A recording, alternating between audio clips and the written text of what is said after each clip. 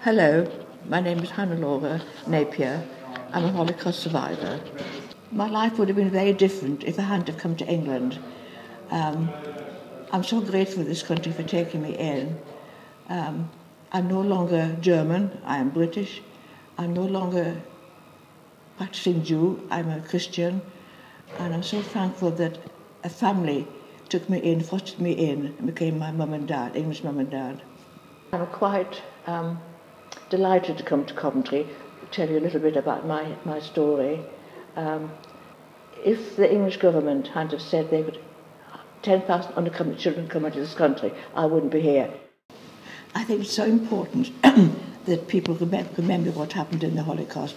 I think it's wonderful of this lovely city to host it, and I wish more other cities in the country would do this.